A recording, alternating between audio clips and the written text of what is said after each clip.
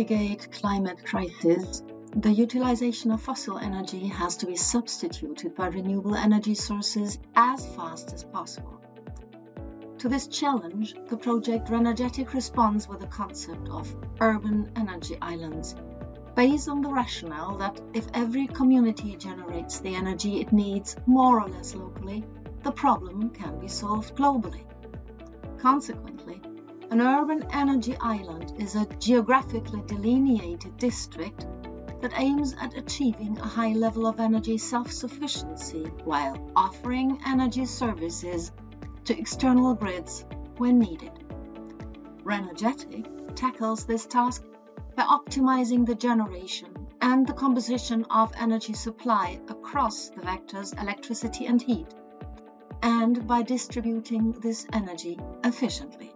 On top of this, energy demand is adapted to available local supply as much as possible, building on the acceptance or even the active support of the inhabitants of the energy island. The pilot site at NewDocks in Ghent, Belgium, is a residential district developed in the historic harbour area in the city of Ghent and run by the company Clean Energy Innovative Projects, CEIP.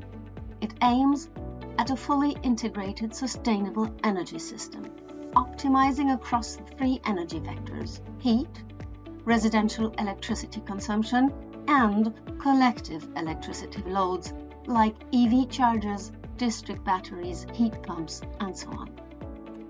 On the heat side, CEIP tries to minimize the operation of the gas boiler by employing waste heat from the nearby soap factory, by using self-produced biogas, and by optimizing the runtime of the heat pumps. These heat pumps form the connection between the heat vector and the electricity vector, and in future they will be operated using the RENergetic multi-vector, multi-objective optimizer. For the integration of waste heat, the collaboration of inhabitants is needed, as they have to accept that an automatic system operates their heating depending on the amount of factory waste heat available, which might mean preheating or reducing the heat peaks at specific times.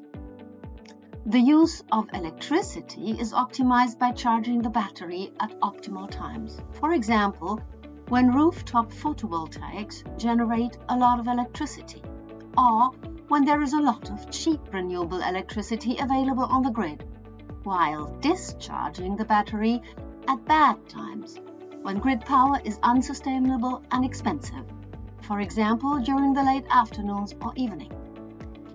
The collective power consumption of the district battery, heat pump, and collective EV charger network is in that way steered based on energy supply tariffs and peak load tariffs.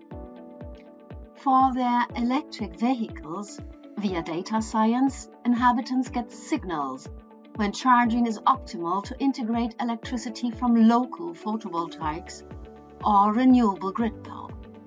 To amend this, CEIP electric vehicle charger data is used to simulate the adaptation of the charging curve to the available capacity. When smart charging stations will be available, they will also take into account user preferences. All this is supported by the NewDocks inhabitants, some of whom meet on a regular basis in the energy focus groups to get informed about latest achievements and to commonly develop new ideas for increasing the self-sufficiency of their energy island. So, the NewDocks pilot tests the RENergetic modules for demand response for all three energy vectors, the social campaigning tools, and it tests the multi-objective, multi-vector optimizer.